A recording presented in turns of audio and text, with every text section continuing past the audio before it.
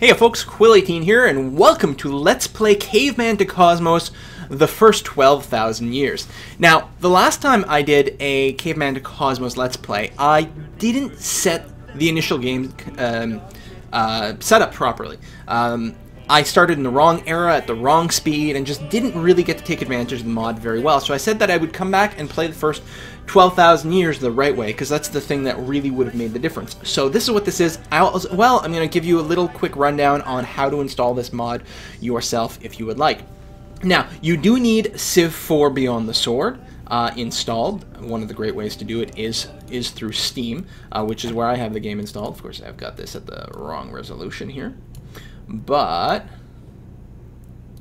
there we go. So if you get Civ 4 on Steam, all you need to do is install this base one, the Civilization 4 Beyond the Sword, and you can get this through the complete pack, and that's the easiest, cheapest way to get it. It also comes on sale quite often.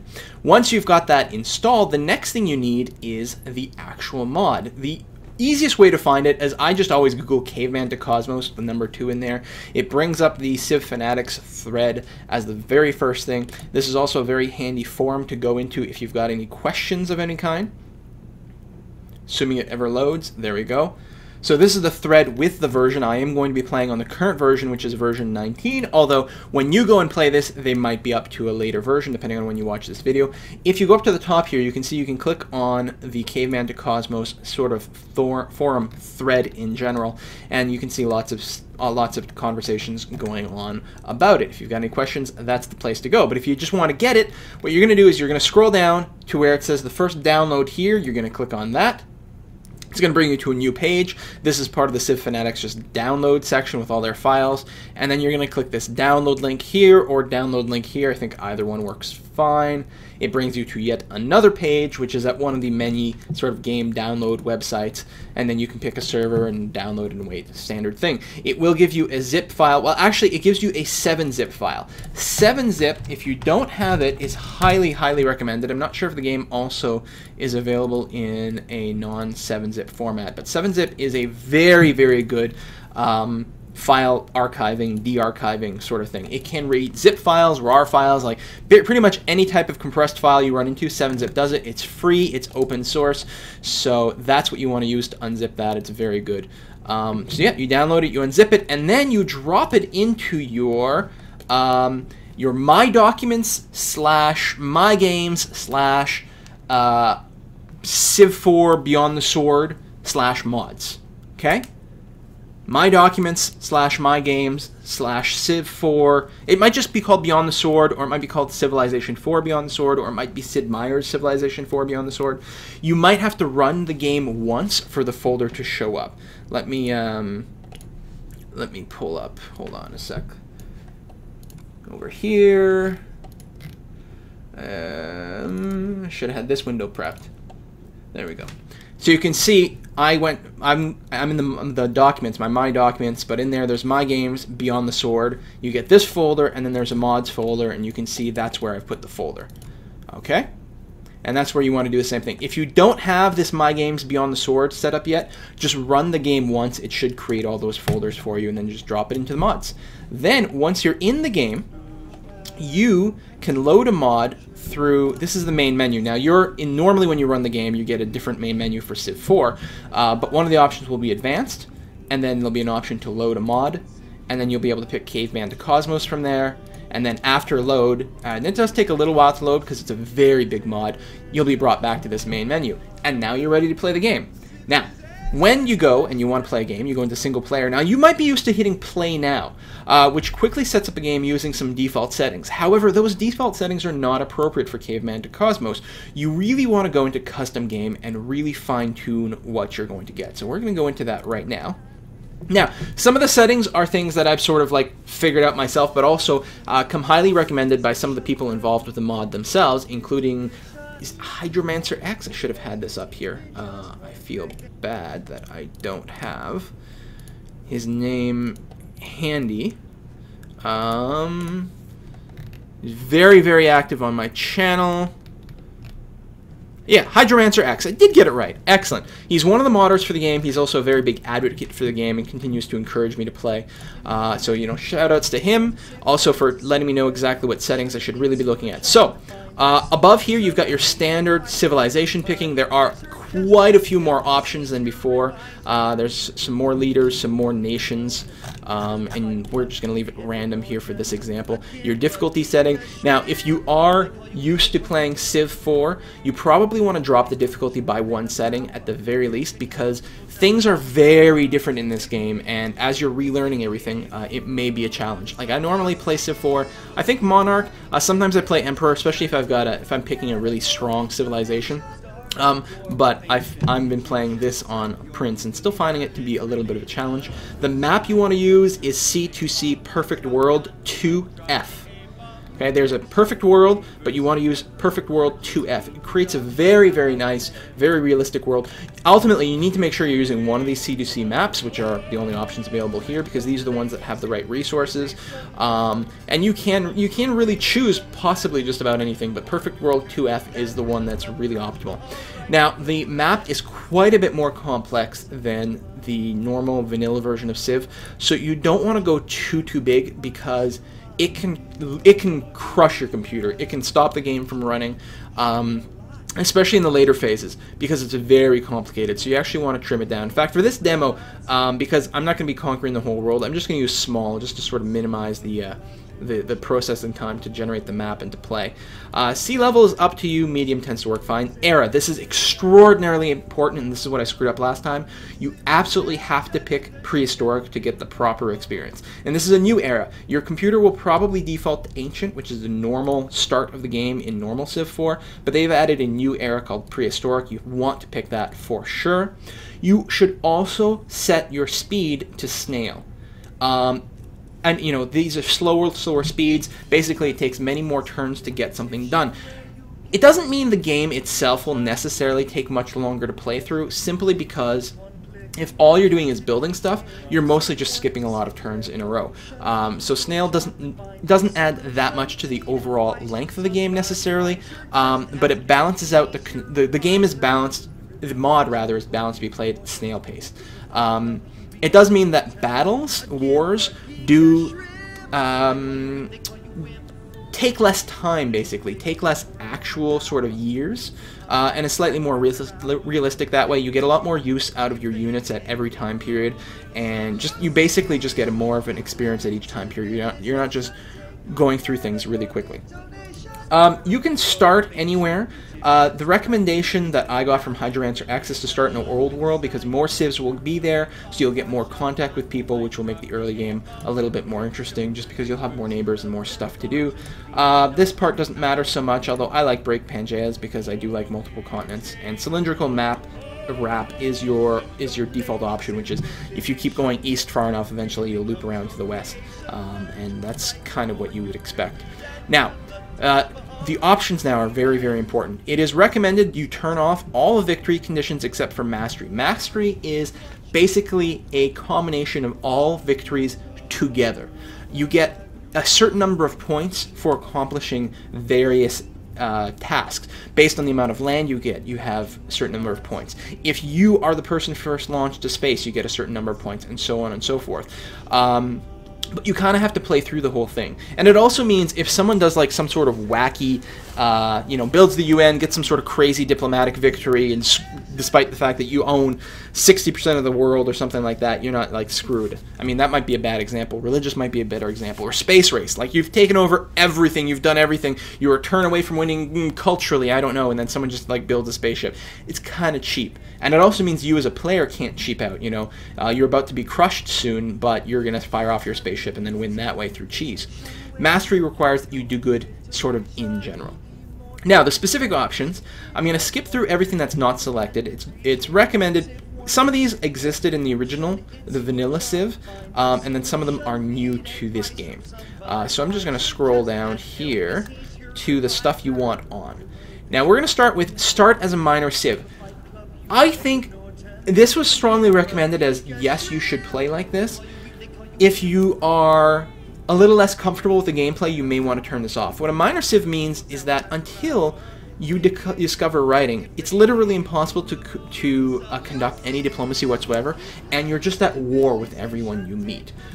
Basically, you guys are all barbarians at this point. You know, you meet someone else out there who's not from your tribe, you're going to try to kill them as a self-defense thing. It's fairly understandable and probably appropriate and realistic simulation of the sort of experience at the time. But it obviously increased the difficulty level a fair bit. However, what it means really is that the early game is just as exciting as the mid or late game. You're not just sort of playing the expansion game. You're not just pushing out peacefully before everyone's got an army. Because as soon as you meet someone, you could die. So you need to worry about your military right then. You're going to be involved in border skirmishes right from the beginning. You can go in and steal their workers right from the beginning. And then at some point you guys discover writing, and hopefully you settle down and work out your differences. It does mean there's a funny little quirk that the more you explore, the more people you will find, the more people you'll be at war with, and the harder diplomacy will be later on.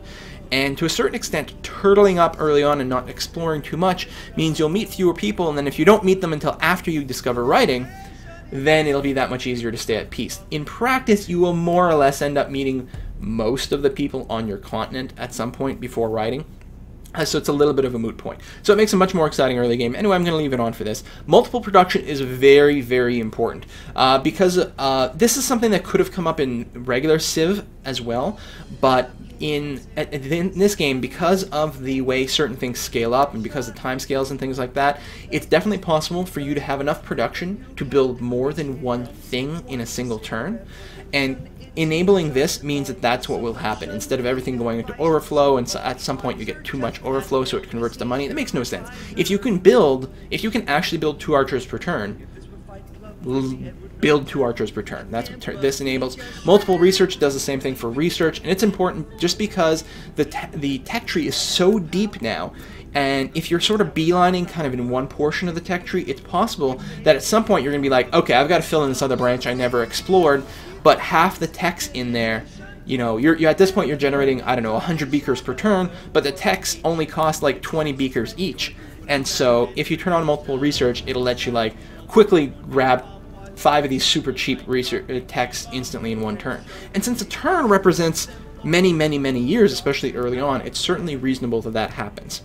And this only happens in edge cases where you are backfilling in some really old technology that should be really easy for you to pick up anyway, so it's useful. Usable mountains is a really interesting feature.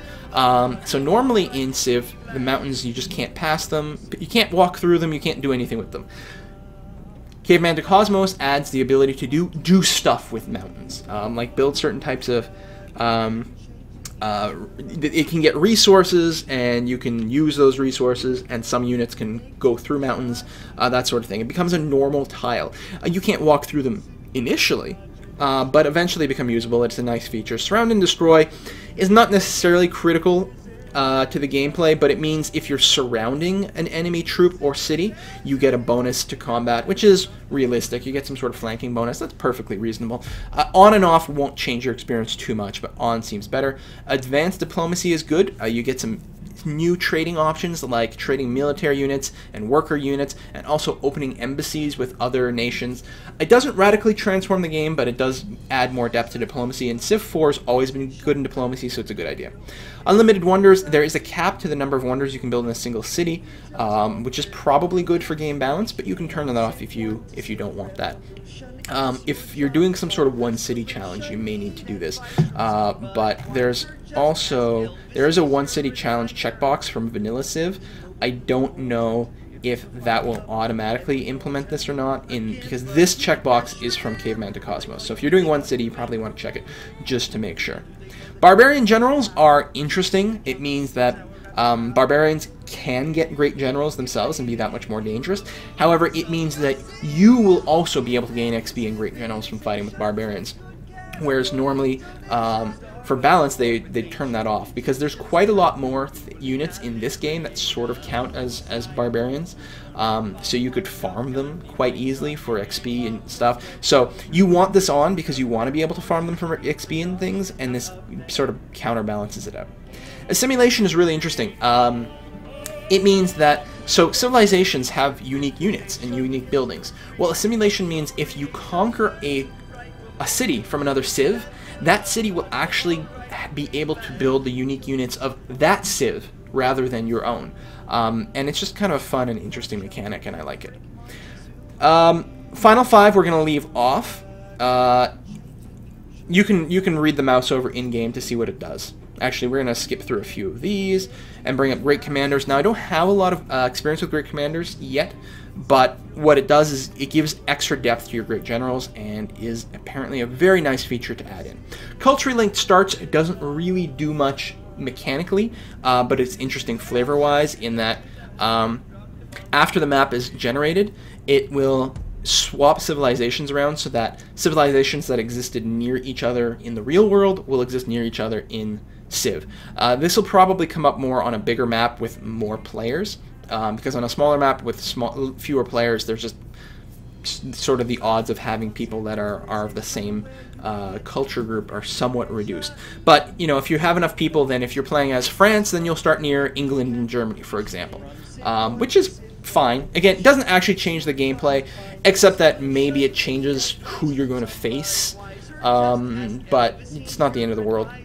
Personalized map, I used this in my last Let's Play, and I actually don't like it. I find that it clutters things up. It's kind of interesting that it names features like mountains and bays and things, but I found it cluttered up my map too much, and I didn't like it.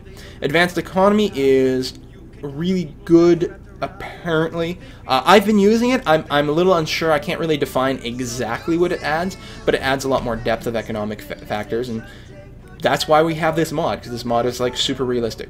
Realistic culture spread is interesting. Instead of just like, you know, you reach a certain threshold of culture in your city and all the borders expand by one, this will just sort of expand kind of one tile at a time-ish, and it will follow natural features like flat areas, rivers, whereas mountains kind of block the culture spread quite a bit more.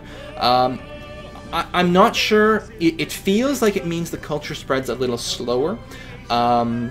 But that might not be the case. You might get more frequent culture pops, but just each pop gets you a little bit less. But it seems to feel right, so I may as well leave it on. Larger cities, I was playing with this on. Hydromancer X suggested leaving this off. It wasn't in his list of things to leave on, which I'm kind of curious about. I'm going to have to ask him about it at some point. Maybe he'll comment on this video. But I thought it was quite interesting that once cities got really, really big, they could actually work out to 3 levels of tiles and grow to be very, very large. But maybe there's a balance problem with it, or maybe, to be honest, it was a little weird placing my cities early on because I was keeping this 3 tile radius in mind when placing cities because I didn't want them to overlap. But the 3 tile thing happens so late in gameplay that for most of the game you're sort of just wasting space. So by leaving it off, you're avoiding that particular problem. I don't know. Well, it'd be interesting to get some feedback about this. Realistic corporations. I gotta check this thread. I thought that was one he wanted turned on. Let me see. Where's my thread? Because I was asking questions about Neanderthals. Here we go. And he's emailed me this list of suggestions a few times. So I was asking about Neanderthals, because Neanderthals in previous versions of the game were quite rough. And apparently they've been toned down, which is very nice. Yeah, it's not in his list of recommended picks. Huh. Now, there's modern corporations, but not realistic corporations. We'll have to see about what this does. Religion Decay is very good. This actually, I didn't have this on last game, and I was very disappointed with it. There are quite a bit more religions in this game. It's instead of 7, we've got like 27 or something like that. And there starts to be kind of like a clutter of religions at some point. So this way, religions that are less popular, which I take to mean maybe ones that haven't spread as much, but also ones that haven't been adopted as state religions, will potentially fade away, which I think is a realistic. You know, like some religions that were very popular way back in the day are not so popular anymore. You know, like Kemetism, like the Egyptian religion, the Greek religion, like the Greek mythology type religion, have faded away. And so I think it's realistic that that happens. And just in terms of clutter, it was really good, because this way you can have a game that has a lot of different religions in it without actually dealing with a lot of different religions late game, so they'll fine-tune themselves. Very, very good. Barbarians always raised was recommended to have on, as opposed to them claiming the city. I think that's probably fine. United Nations. Normally, if the diplomatic victory is turned off, you cannot build the UN or Apostolic Palace. Apostolic Palace is for religious victory. Turning this on allows it to still exist, and then you can still have elections and do various votes. You just can't win directly through it, so it's a good one to have. Advanced espionage are more espionage options, which is kind of cool. Guilds are like early corporations, and last game they were sort of just auto-spreading, and I wasn't really involved with them, but it's one of the things I really want to look at. Playing the game on a slower speed will let me really see those. Modern Corporation, also I like. Advanced nukes. Well, we nuked the last game, and I think I had advanced nukes turned on, but I don't think I really got what it was doing for us. But it is this. I was playing in version 16 or 17. Actually, I may have been playing in like version 14, so a lot of things may have changed since then. And we're gonna leave the others off. No city limits from civics. By default, your civics limit how many cities you can have for a while. Like, your very first civic is like 3 cities, then it goes up to 6. It may be scaled by map size. So this would turn that aspect off. I actually think it's quite a good idea. That way, it prevents you from spamming things too quickly. Mostly, it's, even if you turn this off, instability and such would limit it. But frankly, I like it as kind of like a hint as to don't expand any faster than this because you might get screwed. Fixed borders is actually a really neat mechanic. Basically, there's at a certain point you get certain government civics or whatever that turns on fixed borders, and at that point people can't sort of push your borders via culture anymore. Culture will still expand your borders into emptiness, but people can't steal your tiles via culture, which sort of represents a state in human development where people of different nations sit down and agree. They draw lines and here's the border, and it doesn't just move randomly. But of course, you can still go to war. You can still take territory through a variety of means. You can, if you take a city, you will take the land around it. You can also send military units out to stand on a tile and then claim that tile in the name of your nation, which I like quite a bit. In fact, you can do that even if you don't have fixed borders turned on, but I think it fades away once your unit moves. But if you stay in that square, it'll stay claimed. And I think with fixed borders turned on, it'll just stay claimed permanently. Anyway, those are all the options. I'm going to stop this video right here, and I will be right back with us in the game.